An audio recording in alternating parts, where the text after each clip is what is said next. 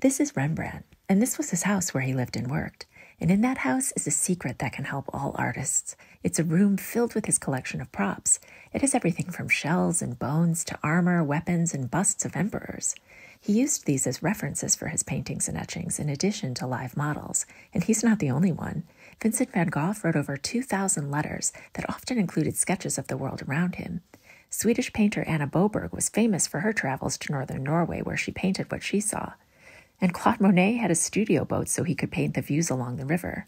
His friend Edouard Manet painted him on that boat. If you really want to get good at art, draw and paint the world around you. Paint the scene from your window or your sleeping pet or a relative reading or watching TV. Take photos to use for days when you want to work inside and keep them in albums on your computer. Artists today are often told to draw from their imaginations, but listen to Rembrandt. Draw what you see. And that's today's tip. See you tomorrow.